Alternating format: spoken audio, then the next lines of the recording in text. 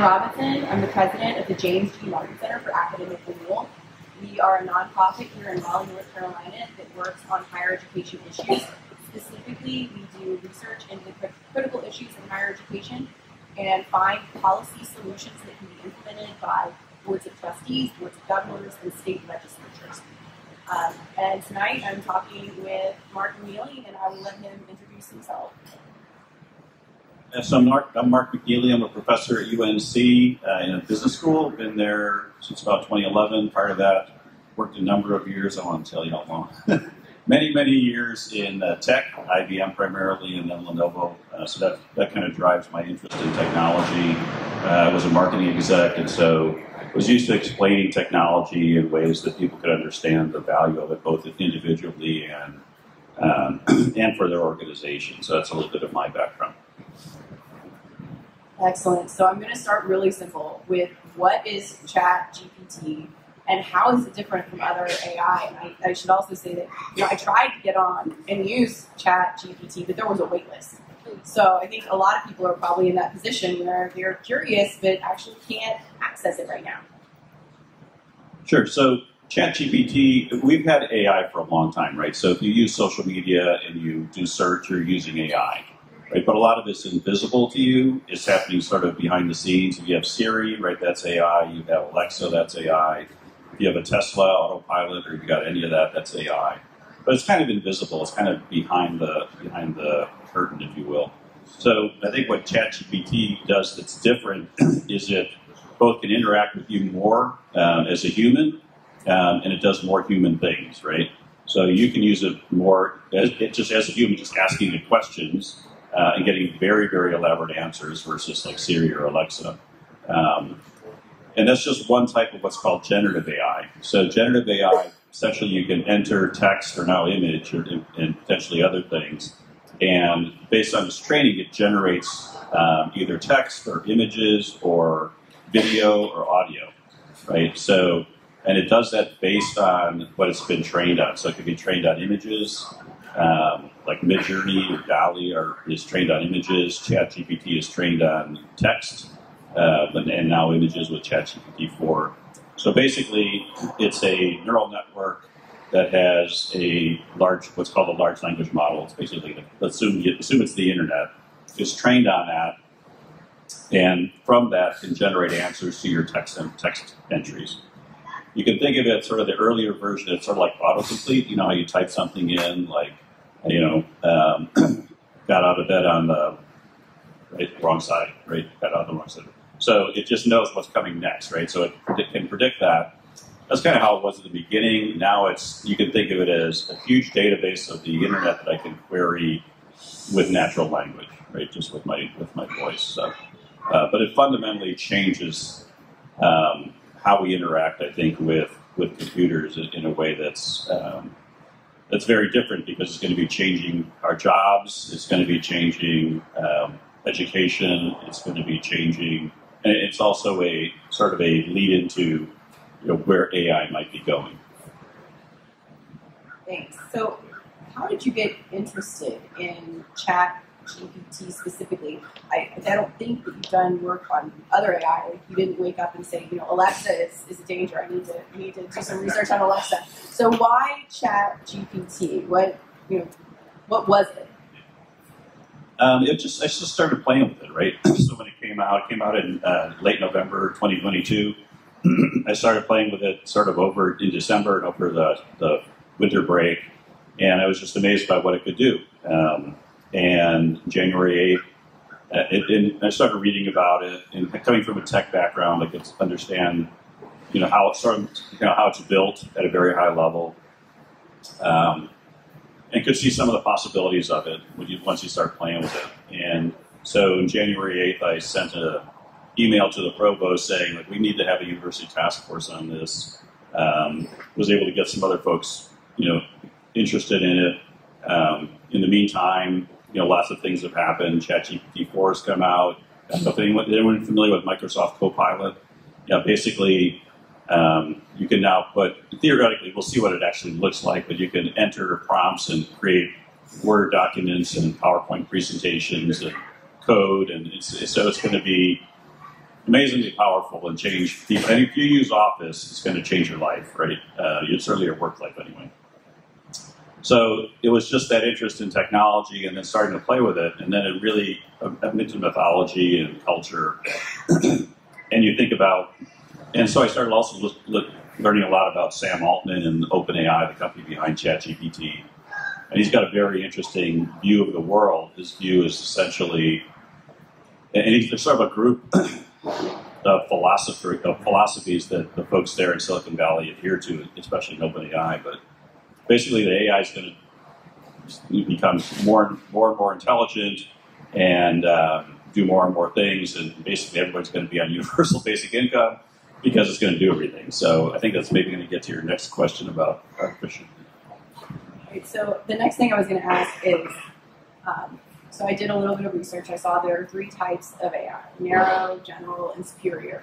And so, where are we now? Where are we going? What is ChatGPT? What is Alexa or Siri or any of the other things we might be familiar with? Yeah. So one way to think about artificial intelligence is artificial narrow intelligence, artificial general intelligence, and artificial superintelligence. And so where we are mostly now, especially prior to ChatGPT, was artificial narrow intelligence, where it can do a specific task very well. Maybe, you could say as well as a human, because we all make mistakes, right? And it makes mistakes. Driving, right? So if you think about autopilot, or you think about Alexa, or you think about ranking, for search, it can do some specific jobs very well. Artificial general intelligence is something that OpenAI, again, the company behind ChatGPT, and that now I think everyone else, now that OpenAI has sort of opened the floodgates, so Google's going after it, Meta's going after it. Artificial general intelligence is saying, I can no longer just do one little job really well. I can do everything a human can do. Everything a human can do, as well as a human, right? And when you think about artificial general intelligence, I mean, you can kind of see a nod there, or kind of the direction where ChatGPT is going, because it's essentially the entire internet, right? When you put ChatGPT, the new release for it, on Bing, which is Microsoft's, it's their version of Google Search in a way, right? So it's the way you can search on it, but it chats with you, but it can access the internet, right? So you now have something that is in a sense can reply like a human, but unlike you, it can surf the internet in seconds and generate an answer, right? Whereas you would have to go do a Google search, you have to go figure everything out, you have to go type it up, it would take you maybe an hour to figure that out. It can do it in like 10 seconds, right? So, and not only it has access to basically all human knowledge, at least on the Western internet. So that's artificial general intelligence. And then artificial superintelligence is like, it's not only as good as we are, it's much smarter than we are. So if you think about how many people play chess or play chess, how many people have played Go? So Go's a Chinese game, which is much more complex than chess. And so we humans, machines were able to beat the best chess player, I think back in the 90s. But then Go was thought to be impossible to beat, right? For a chess player, or for a computer to beat, because it was so complex. There were so many moves. But there is a company called DeepMind, which is now owned by Google, that is they created a thing called AlphaGo to beat the best Go player in the world, and it did a few years ago. And it beats them so well that the best Go player in the world, quit playing Go. It's like, what's the point? Because I can't beat Go. I know it's sad, isn't it? But this points to humanity. It's like if machines can do everything better than we can, then kind of like, what's the point, right?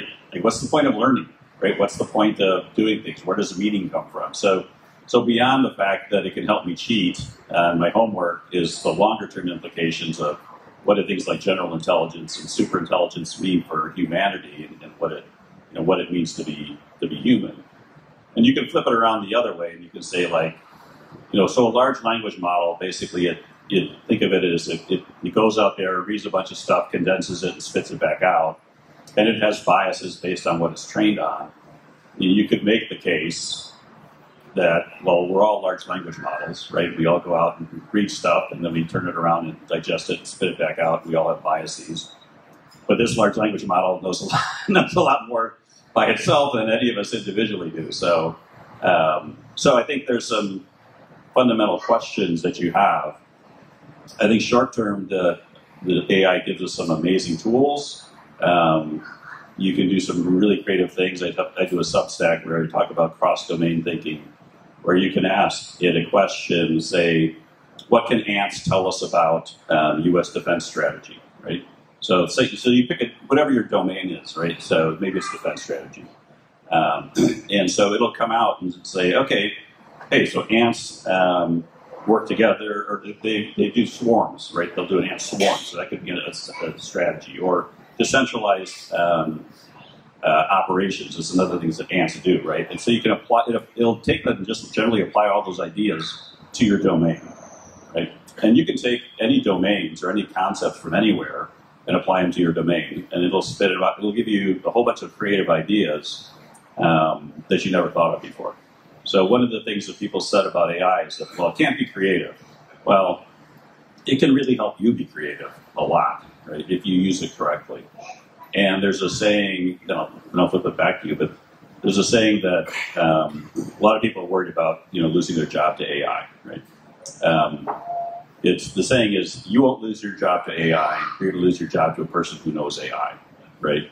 And so if you're really interested in keeping your job, depending on your job, now if you're like if blue-collar jobs actually are safe jobs, it's the cognitive jobs that are the ones that are most at risk, right? Because that's where AI can really play well, right? We don't have robots that can do stuff at all, like a plumber or anything else, right?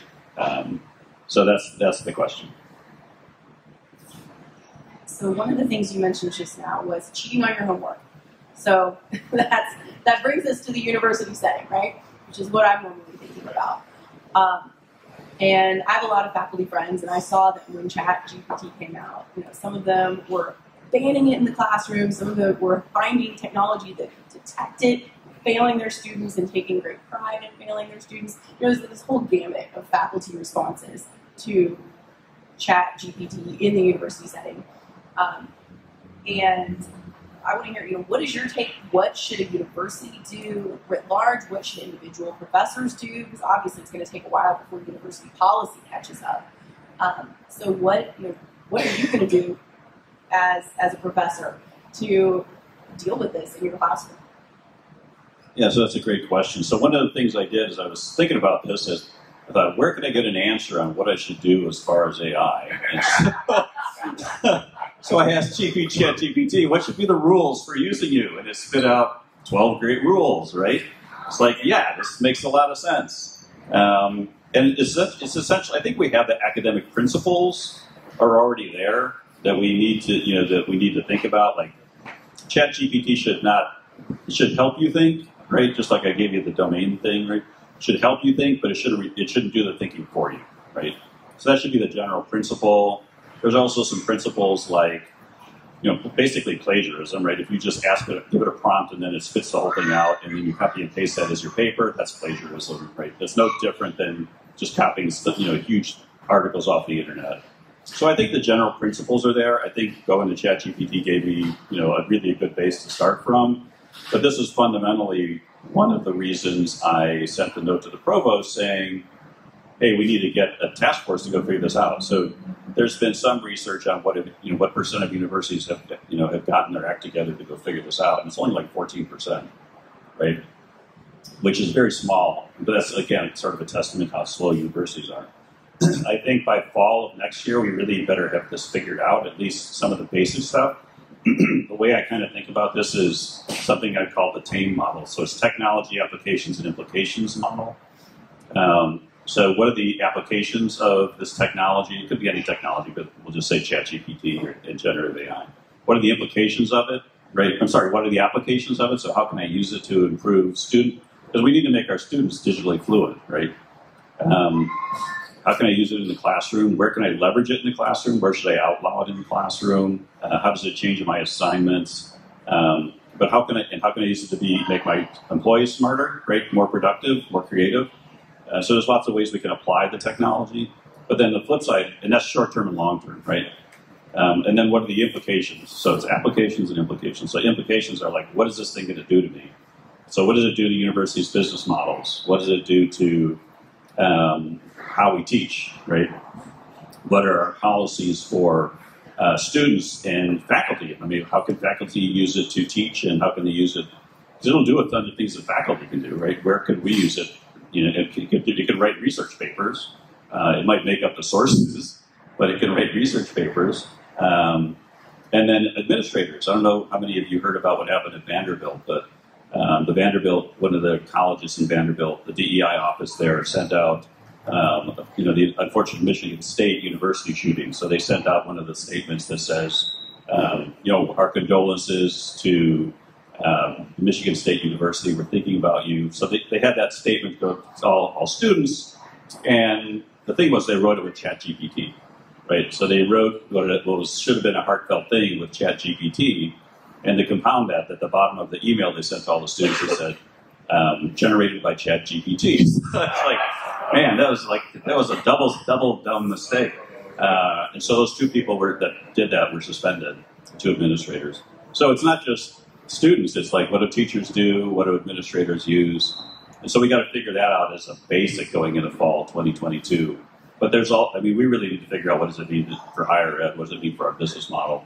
I think we have, even before ChatGPT, higher ed had some major challenges in terms of tuition costs, in terms of where is the value in higher ed, what are we doing with our credentialing, and this thing, I think, just ramped it up, just doubled it, right? So a follow-up on that, what is the general feeling on campus, the people you've talked to? Are they fearful about ChatGPT? Are they, distrustful of their students? What are they thinking? I think it's split. I think there's, so think about a bell curve, right? So there's some people that are really thinking about it a lot, right? That they're very, that's probably a smaller group. And so I've got a listserv, and there's different listservs around campus and groups thinking about it. And so there's that group, and they're engaged on it, and they're maybe using it.